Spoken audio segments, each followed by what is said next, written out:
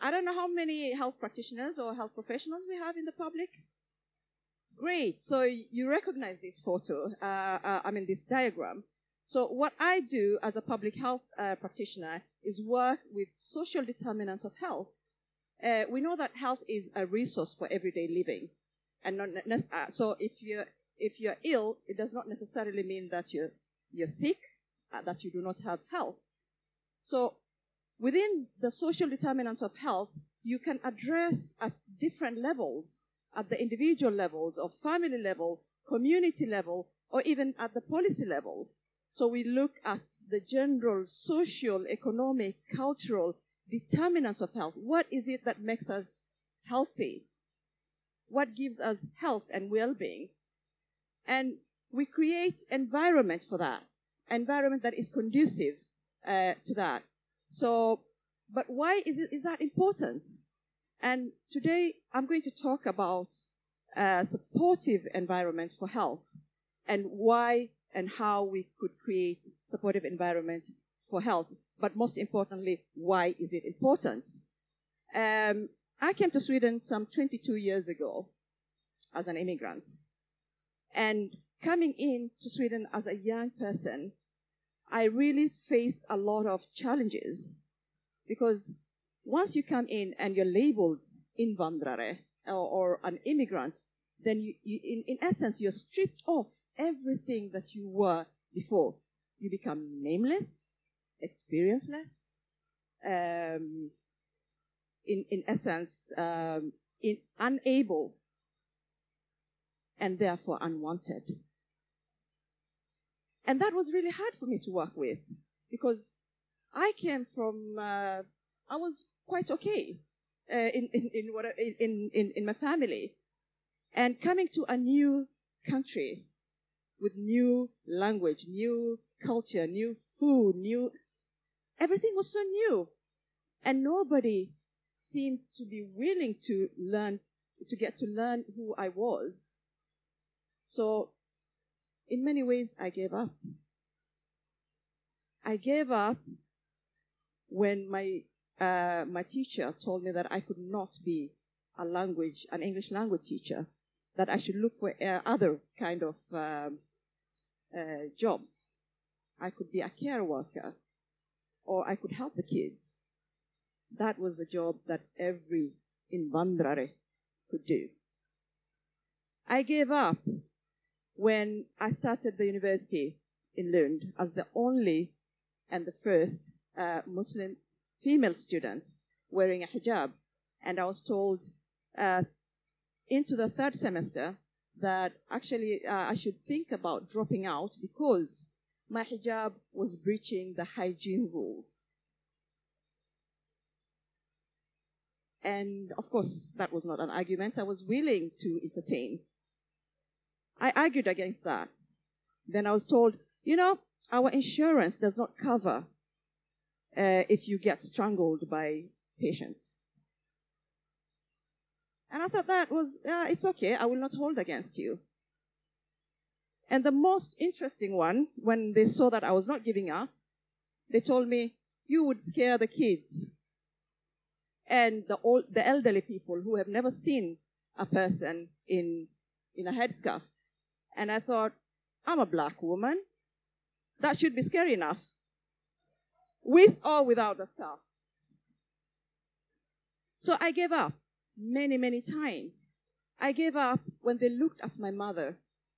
This woman that I have always held as a role model, who has established a business, a multi-million business before coming to Sweden, who has raised me single-handedly in a chaotic country and has raised many other kids.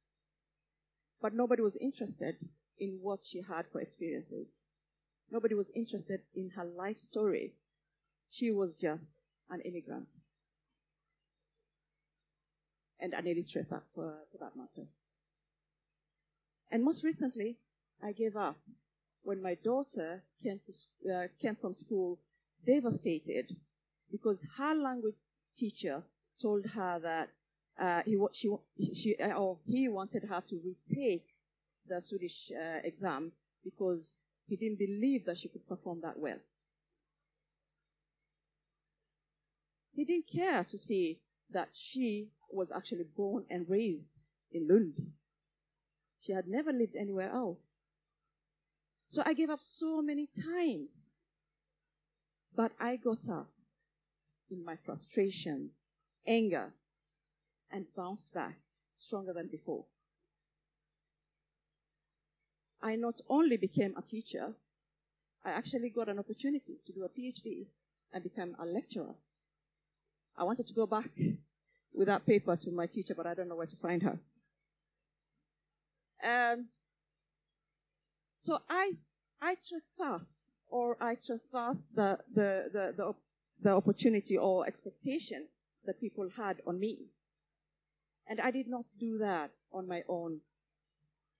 I did that thanks to the people around me who provided me with opportunities, who gave me an environment that I could thrive. It was my English language teacher, my Swedish language teacher, Manuela, who herself an immigrant, who helped me navigate the education system in Sweden. It was the nurse at my mother's hospital who took it upon herself to learn the language, the Somali language, so she could communicate with my mother. So there were institutions, people who knowingly or unknowingly actually created supportive environments around me so that I could be who I am today. So that is something that I took with me to my professional work and my personal work as well.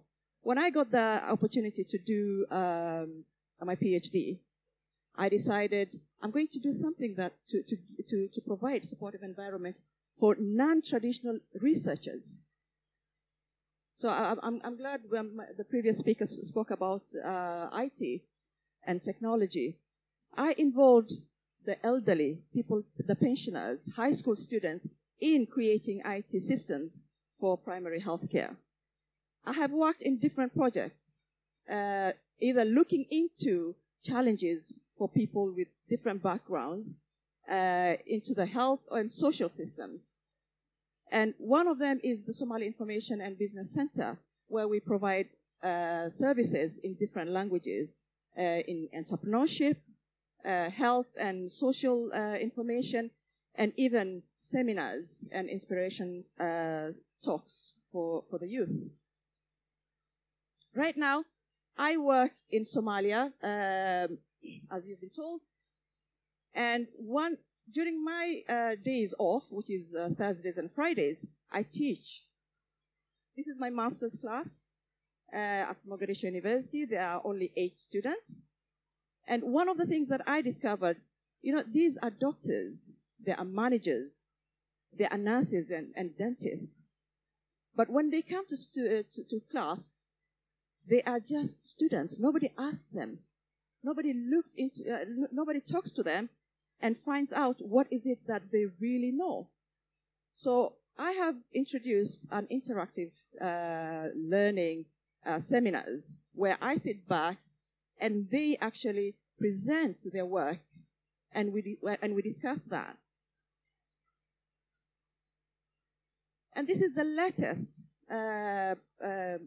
project that I'm working with, and it's the National Humanitarian Coordination Center in Somalia, in Mogadishu.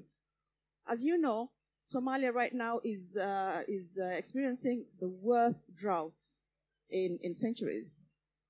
There are about 6.2 million people who are in need of shelter, food, and medication. There's a widespread of diseases such as cholera and measles.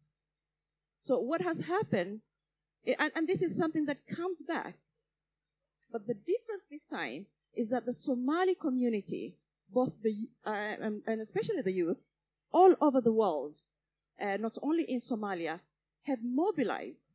They mobilized to provide funds, they've mobilized to volunteer, and they're out in the fields. But the thing is, there are so many different actors We have the international communities that are doing a great job, but when they are going out somewhere, they do risk analysis. And in those risk analyses, then they kind of hold back because they can't venture into areas that are deemed dangerous. But those areas for these young kids or the youth are areas where their aunts and uncles and grandfathers and grandmothers live. So we have had groups such as Awi Walal. Those two boys you see there actually sit down and they have a call center. It doesn't look much compared to the UN OCHA center. But they get in calls, local calls from the ground, and they map needs with actors on the ground. So the response is faster, more appropriate. So the Ministry for Humanitarian Affairs and Disaster Management, we've had to negotiate and tell them, okay, we need to provide these people with a room where they can actually sit down and work, where we can support them so that they better support whatever the people on the ground in the different countries' sites. So they sit down there every day. It's very crude. We don't have resources, but they actually write, and they've been able to help thousands and thousands of people.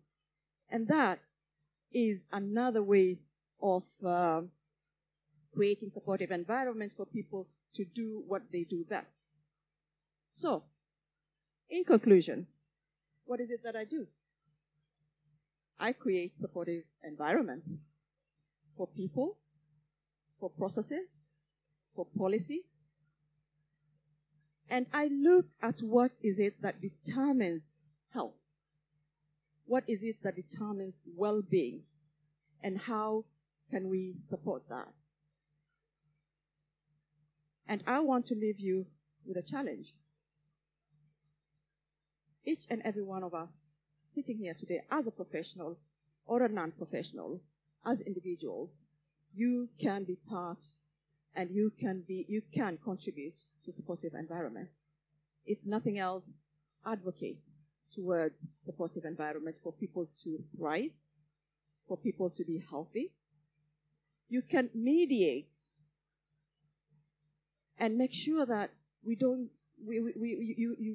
get out the information or coordinate the actions. Or you can enable people so that they become the best that they can be. Thank you very much.